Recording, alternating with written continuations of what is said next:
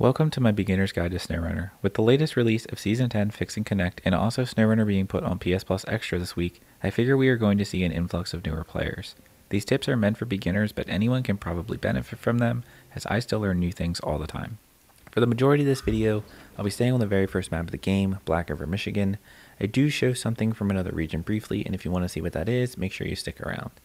I'm assuming you've gone through the tutorial already and hopefully returned back to Michigan, as you were definitely not ready for Alaska. Leave the GMC in the garage and open the map. If you haven't already, select the Fleet Star from the list and jump into it. Now you can't drive it anywhere because it's completely broken, but just recover it to the garage. It will now be repaired, and this should be the truck you use until you can afford something better. Make sure you add all-wheel drive to the Fleet Star before leaving the garage. Next, you have a few options. You can start doing contracts right away in the Fleet Star, or you can jump back into the Chevrolet CK1500 and continue to explore the map to hit all the watchtowers and pick up any upgrades and tasks along the way. I would suggest the latter and go do some scouting. Take it easy and don't go too fast, although that shouldn't be too much of a problem with the trucks you start out with. It's going to be really slow in the beginning. You will get stuck a lot. SnowRunner isn't about speed, and to be honest, the quickest, shortest looking routes will end up taking longer because you'll inevitably get stuck or flip your truck and dump your cargo, which means unless you want to leave your cargo on the side of a mountain, you'll have to go on a rescue mission with another truck. You will make a lot of mistakes and it will surely be frustrating sometimes. You will absolutely also have to use your winch a ton, especially with these early trucks with no upgrades. Winching can be finicky too, especially on consoles. First person view will be better with quick winching to what you have in your camera facing, so it works really well to catch points directly in front of your view. And I've also found a trick that works well if there's a bunch of winch points to cycle through and it just never seems to go the direction you want it to. It's kind of hard to show, but if you spin your camera while simultaneously cycling through winch points and stopping the camera at the spot you want to winch to, it almost always is on the point or very close by. Go around and scout out the map, pick up tasks that are doable while scouting, and save contracts for later. I typically stick with one map until I can't do anything else there without traveling to another map for cargo. Look out for tasks or contracts to fix things like roads or open new buildings. Fixing roads and bridges is a huge part of almost every region, and they should be prioritized. Always activate tasks you discover. You don't have to play them in any order, but if you don't activate them, they will not be selectable from the mission menu on the map, and it can be beneficial to have them here as you'll be able to see what is required for it instead of having to drive all the way back to the pickup location. Also, don't drive scouts into the deep mud, drive on the grass. If you can keep one side of your truck off the path, you usually won't get stuck chassis deep in mud. Sometimes it'll take turning your wheels back and forth to keep your truck moving through deep mud. Low gear is also really important. If you see your wheels kicking up mud or water, then you need to shift into low gear. Spinning wheels is not good, and like in real life, will just dig you deeper. Use the map frequently, plan your routes, set waypoints, lots of them, especially until you learn the map and know which routes to take.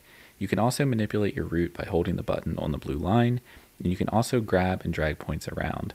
Driving off the beaten path sometimes is a good thing, and sticking to the edges of roads can be as well. But be careful, because that's not always the case, and just because it doesn't look like it's a muddy area, it could be the deepest mud on the map. So always keep that in mind and take your risks accordingly. Muddy routes will also get harder to travel through the more times you take that path. This can be reset by going through a gateway to another map. Just make sure you do not have a truck in that specific area, because if there is a truck sitting there, it will not reload that terrain. Always track your current objective and make sure it doesn't require a specific trailer or item already on the map. It will be noted by a magnifying glass icon or an up arrow. You can also click on the listed items in the menu and it will move the map to the location. You may use all the trailers you find on the maps, even sell them. Some trailers are used for tasks or contracts and they cannot be sold. Sometimes after they are delivered, they do not disappear and they will just be grayed out in the list. I also like to drag a trailer behind my hitch trailer in order to save a trip when cleaning up trailers, because selling trailers around the map can provide you with quite a bit of money. Keep in mind though, you cannot sell trailers in hard mode. Fuel trailers that are mission trailers can still be used for fuel. Just make sure you leave at minimum 10% fuel upon delivery, or else you will have to refill it at a station before it will be accepted for delivery. The trucks you get for free in Michigan can take you a long way, so keep them. Yes, even the GMC. It's a great fuel efficient truck once you find all-wheel drive and diff lock for it, which is why it's very important to scout maps and grab all watchtowers and pick up all upgrades. Now, I debated for a while on whether I should mention the Tega. It's a Russian truck that has always on all-wheel drive and always on diff lock. You can put a van body add-on onto your Fleet Star and then retain it. It'll only cost $4,500, so you should be able to swing that. If not, you may just have to sell something. The Scout 800 that's findable in Black River isn't that great, so I'd suggest selling that if you need some money. Then go to the global map and go to Tamir. Get your Fleet Star out and follow along this path that I take. It's pretty close by the garage, but the Fleet Star is going to struggle in this terrain, so you have to be very patient. Drowned Lands has a lot of mud on the roads and paths, and it is actually smart to drive off to the sides of the roads, or even through wooded areas sometimes. You need to watch out for roots though, as they are arguably worse than stumps, and that's what I got stuck on here. It took forever to winch myself in different directions to get out of it, so do not go straight down the tire track path here, go off to the left side. When you arrive to the broken Tega, just repair it, and then swap fuel from the Fleet Star to the Tega. Once complete, the Tega will be yours for free. You can then recover both trucks to the garage and move back to Michigan. You now have a really good truck for Michigan, and it's probably a little too good. Some people would disagree with this, but if it makes the game more enjoyable for you, then I say go for it. I've seen so many people say they gave up on this game because they couldn't drive anywhere in Michigan. You could also explore Tamir a bit with it and pick up some upgrades as well to make the truck even better, but it isn't necessary and it will be totally fine in its current state for Michigan. This truck will probably make Michigan feel really easy, so you can decide on whether you want to use it or not, but I just wanted to add this in case there's someone out there who is just really struggling with the game, because it really is very difficult and frustrating in the beginning. All you really need to do is just put some better tires on it as soon as possible. You should be able to at least do all terrains by now, and the best tires for this truck will be the OHD1 off-road tires.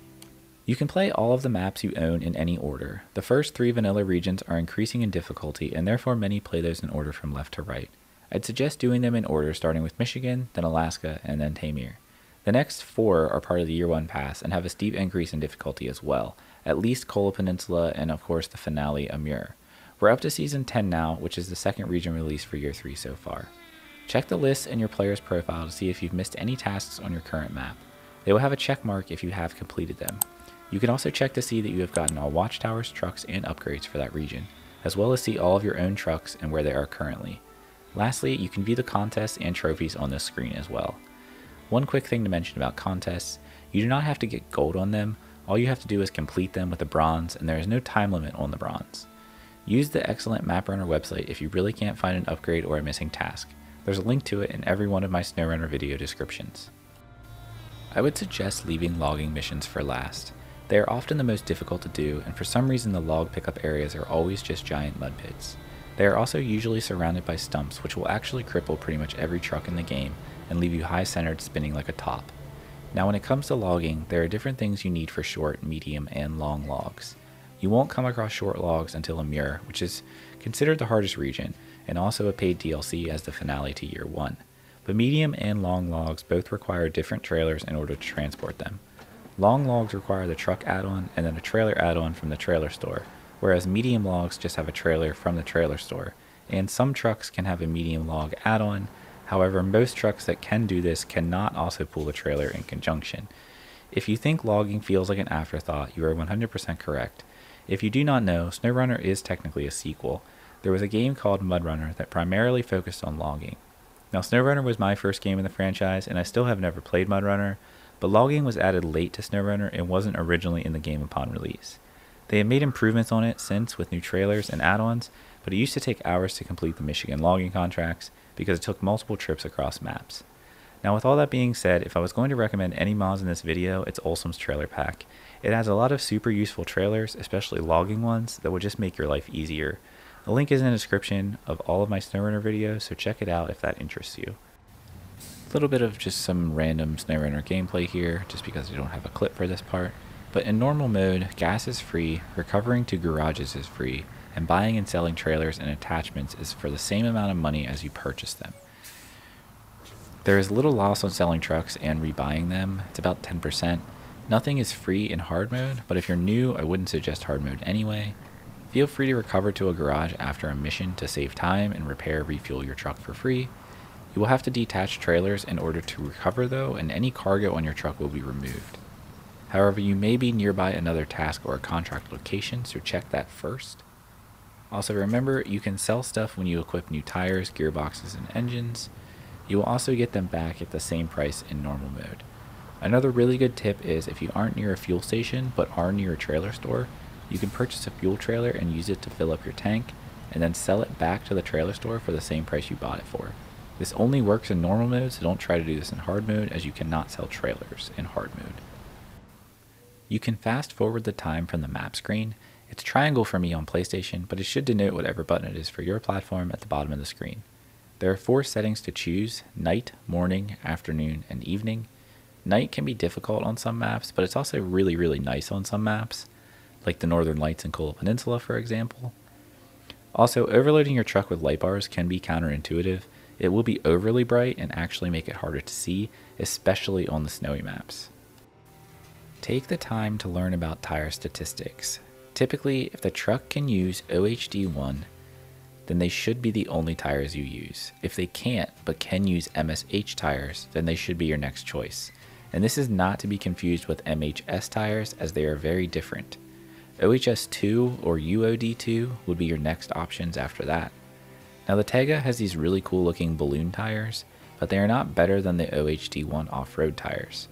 If you're using any Zeeks trucks, use the ZHM tires on them, as they have the best stats specifically for the Zeeks trucks, and they have different stats depending on which Zeeks truck you're using, either the 605R or the 612H. Chains really aren't worth it, as they only benefit you on icy asphalt, and typically you can keep 2 tires off the asphalt on the edge of the road and make your way up icy roads just fine without them. Take the time to learn how gearboxes work.